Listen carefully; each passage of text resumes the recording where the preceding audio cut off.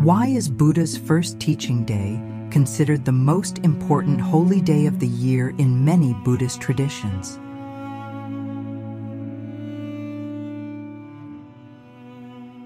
What are the 8 practices recommended for this day which can create skies of merit and purify negative karma according to Lama Zopa Rinpoche?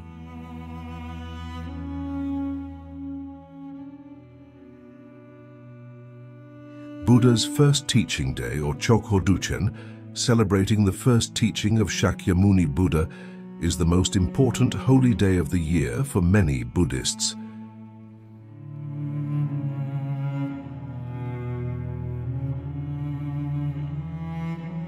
First Teaching Day commemorates the day when Buddha gave his first teaching, the turning of the Wheel of Dharma, at Sarnath.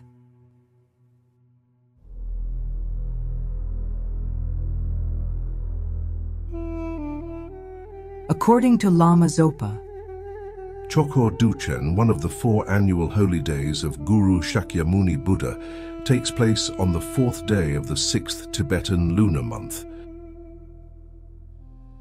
On these holy days, the power of any meritorious action is multiplied by 100 million, as taught in the Vinaya text, Treasure of Quotations and Logic.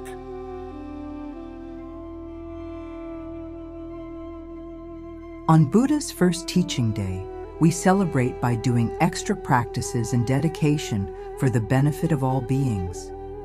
This can include reciting sutras, making offerings especially to the Sangha, and for causes which publish and spread the Dharma, practicing bodhicitta and compassion, and taking refuge in the 3 jewels. No matter what you do on Chokhor Duchen, the most important thing is to remember the spirit of the day, giving and benefiting others. When we focus on others, our own happiness naturally increases. So take some time on Chokhor Duchen to think about how you can benefit others and make it a special day for everyone. Another important practice is to recite sutras in any language on this holy day, and recite mantras, which represent the Dharma. Chanting sutras and mantras can create tremendous merit and help purify negativities, especially on Buddha days. Often we'll chant the Heart Sutra in Sanskrit, for example, a short and powerful sutra. Another powerful practice with vast merit, as it includes all 7 limbs of practice, is the King of Prayers. We have both the Heart Sutra and the King of Prayers linked to this video at the information icons and in the description. Both are short practices with vast skies of merit.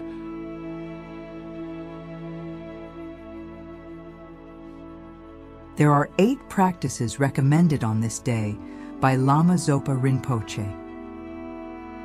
First, the recitation of certain sutras is believed to be very powerful on this day, such as the Sutra of Golden Light, the Heart Sutra, and the Diamond Sutra.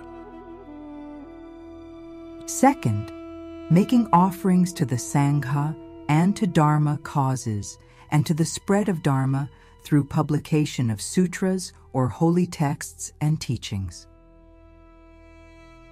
Third is bodhicitta. For the day we try to remain mindful of the cause for awakening so that we may in turn benefit all sentient beings. The King of Prayers is the beautiful expression of this aspiration, linked at the information icon above. Fourth is charitable giving to those in need. It's also important to remember that giving doesn't have to be material. It can be something as simple as offering a kind word or lending a helping hand.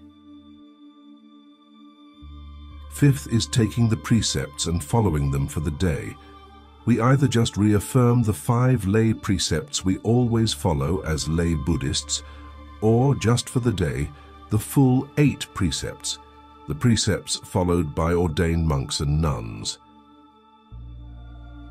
The lay precepts are to abstain from taking a life, abstain from taking that which is not given, abstain from wrong speech such as insults, gossiping and lies,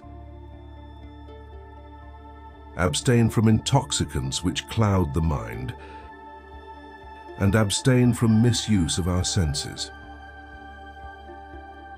6th is water bowl offerings, torma offerings, or other sensory offerings to the Buddha, which helps us purify our negative karma and generate merit.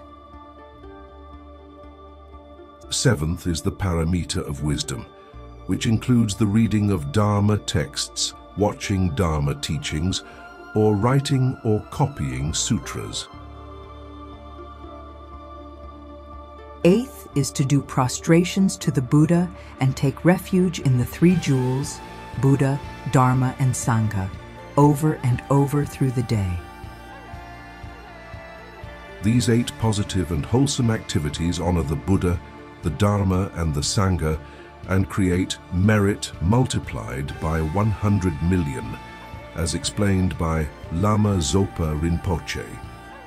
Always dedicate the merit of any activities, especially on Dharma days, to the cause for awakening, for the benefit of all sentient beings.